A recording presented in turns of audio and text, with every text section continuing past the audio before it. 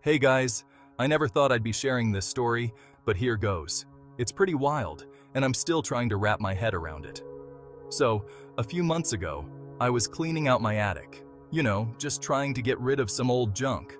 I was going through boxes of stuff from when I was a kid, and that's when I found it. My old childhood Bible. I hadn't seen that thing in years, and honestly, I'd forgotten all about it. At first, I was just gonna toss it in the donate pile. I hadn't been to church in forever, and religion wasn't really my thing anymore.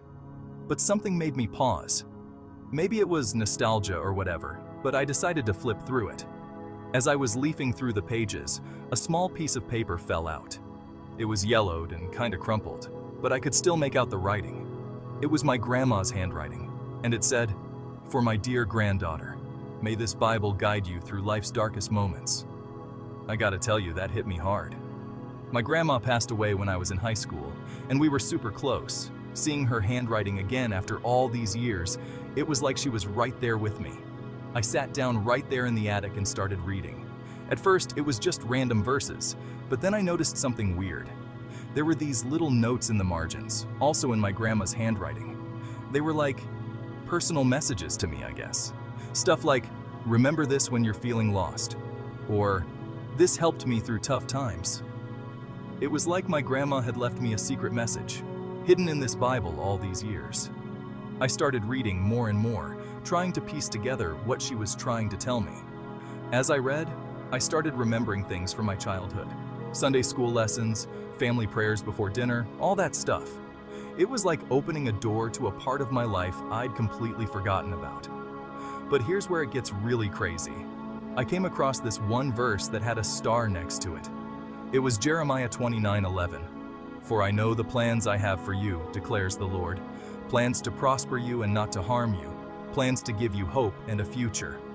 And right next to it, my grandma had written, "This is for you, sweetheart. When you find this, know that God has big plans for you."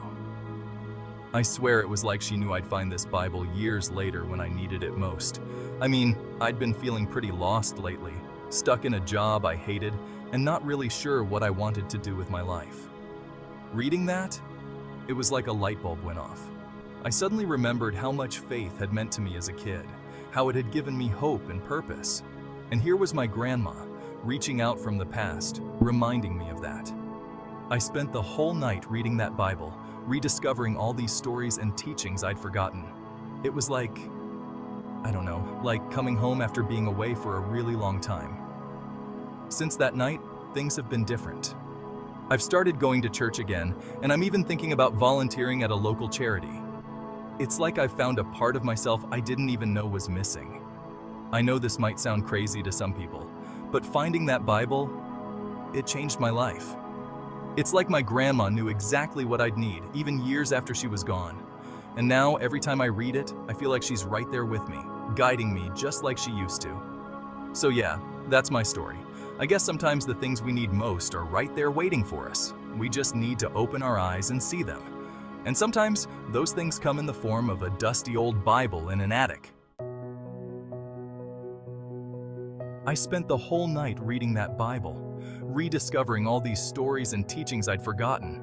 It was like coming home after being away for a really long time. Since that night, things have been different.